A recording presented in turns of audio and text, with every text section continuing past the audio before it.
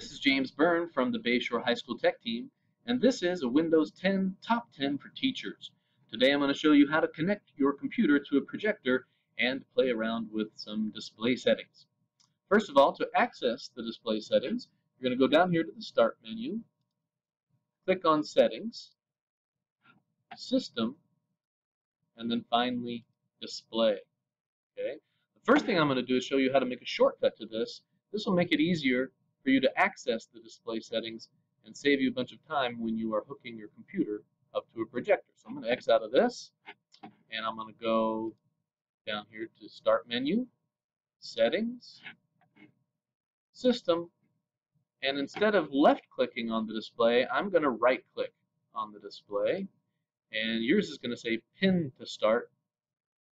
So go ahead and select Pin to Start, and then when you go back down to the Start menu, you're going to see your display icon right here, and you can go right to it.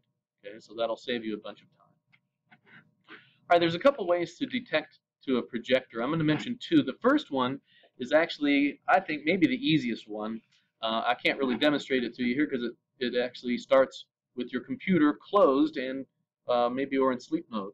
It's the easiest, so just make sure your computer's closed or in sleep mode.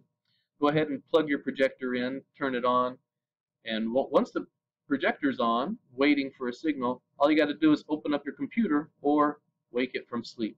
The computer should then automatically detect your projector and connect to it.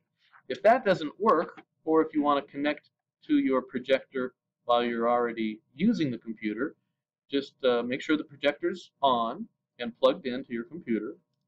Then go down to your Start menu, go conveniently to your display icon, and then just hit Detect.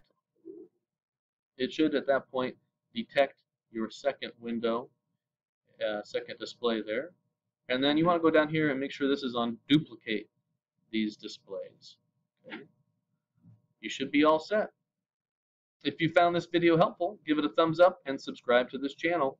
For more information, contact a member of the Bayshore High School Tech Team.